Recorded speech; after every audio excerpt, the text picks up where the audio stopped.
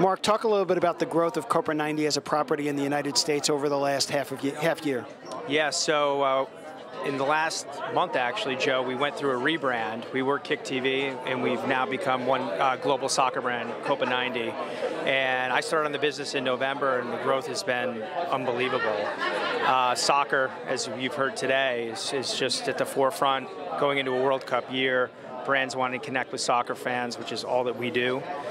So, yeah, the growth that we're seeing has been tremendous. What are some of the brands that you've seen have done a great job engaging in soccer in the United States?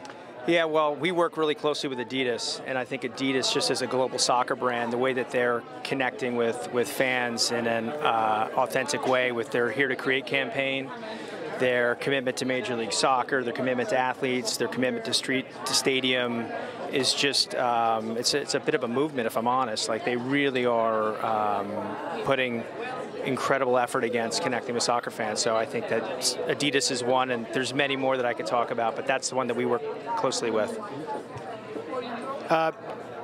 Explain the value of European clubs now in the United States versus the way it used to be versus MLS, and is there a partnership that works across all soccer, or is it verticals, MLS and La Liga and Premier League in the United States? It's a great question. I'll kind of talk broadly.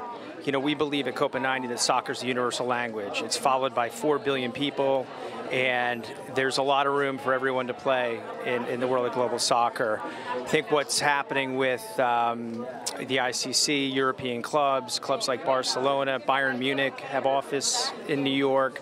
The way that they're growing their fan bases here, I think, is incredible.